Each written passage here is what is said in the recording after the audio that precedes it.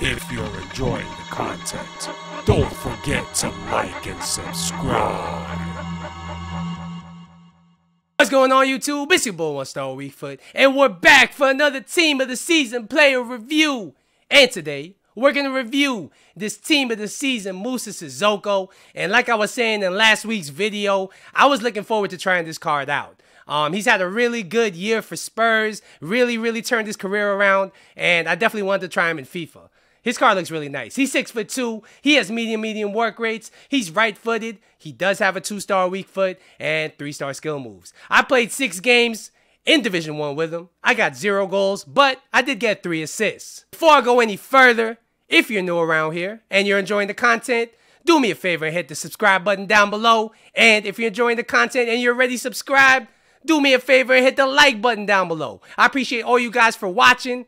Now let's look at his stats. So, he has 84 pace. His acceleration is a little bit on the low side, but he does have a lot of sprint speed. His shooting is alright. I mean, nothing crazy. He does have really high shot power. His passing looks pretty average. His dribbling also looks pretty average. His agility, his balance is pretty low. His composure is pretty average. Overall, this card actually, when you look at the face stats, it looks better than it does when you look at the in-game stats. I mean, look at his defending. His defending stats are all amazing until you get to the marking, which is only 52. 52 marking on Sissoko. That's a travesty. His physical stats are the only stats that are really elite. He has 93 stamina, 95 strength, 85 aggression, and 85 jumping at 6'2". So physically, he's going to be amazing. We're going to see, how does he play in game? What's his best position? Let's answer your questions right now. So, according to Footbin, this card's going to cost you $104,000 if you want to buy him off the market. And if you want to do the SBC, which I don't know why you'd want to do this SBC, but if you want to do this SBC, it'll cost you $120,000 untradeable. Is he worth that money? Well, I would say $100K is definitely a fair price for him. I do think he's going to drop because more Team of the Seasons will come out that will be better than him. But as for right now, $100K is definitely a fair price. Let me break down the stats. So, he has 84 pace. I played him in the CDM position because I feel like he's not quite well-rounded enough to play at CM or CAM or any other midfield position. And as a CDM, his pace was definitely decent. His acceleration being only 79 did not let me down. I didn't really notice him being too sluggish. He did have enough pace to track back when I was getting countered. However, I wouldn't say he's somebody that I would call fast. I would say his pace is an 8 out of 10. His shooting, I only got to take a few shots with the card. I mean, he is a CDM in my team. One thing I did notice with his shots, though, was that they were extremely powerful. However, inside and outside the box, I did notice that the accuracy at times was lacking. So as far as accuracy, as far as finishing, he's pretty average. So yeah, that's pretty much all I'm going to say about his shooting. His passing.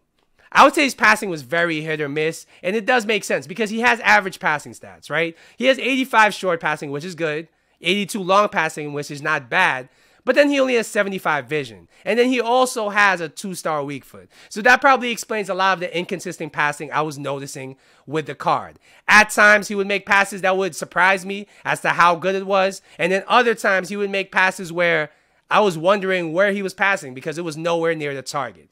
So overall, I would say his passing was pretty disappointing. It was 7 out of 10 overall. His dribbling.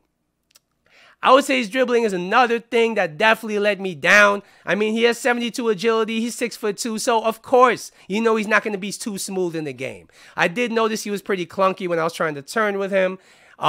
His reactions are fairly low at 80. His ball control is 83. His dribbling is 82. And in game, you did feel that. Because when I am trying to dribble with him, even though I'm not even trying to turn, if I'm just trying to do simple dribbling moves, it takes him a while to pull them off. And I would get dispossessed at times because he's just a little sluggish. As far as turning, as far as responsiveness for trying to dribble, I thought his dribbling was very mediocre overall, and I wasn't really a fan of it. Overall, I would say his dribbling is a 6 out of 10. His defending.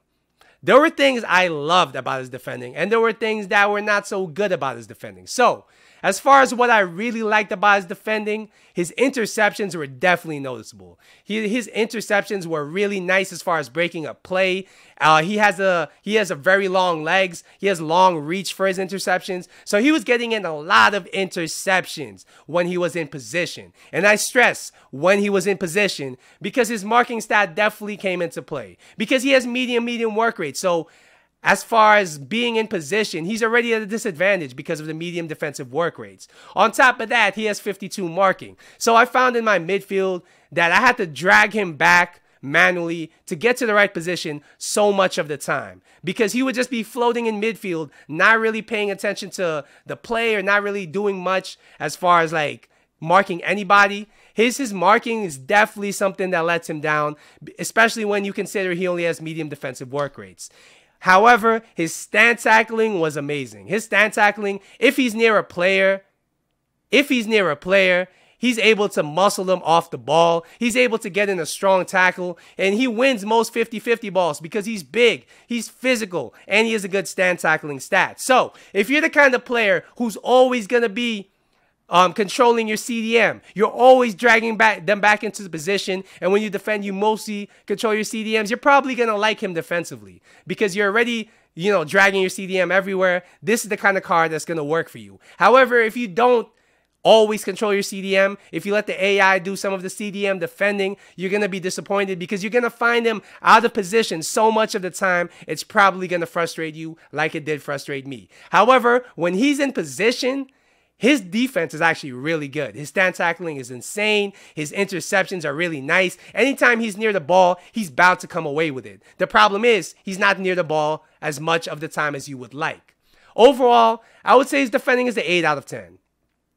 His physical is definitely elite. This is the one thing about the card that I can say is really amazing. All right, his strength is 95. It definitely feels like that in game. He does not get bullied by anybody. His stamina is 93. He does not need a sub. His jumping is 85. He wins most headers in the air no matter who he's up against. And his aggression to 85 is also something nice to add to this little equation.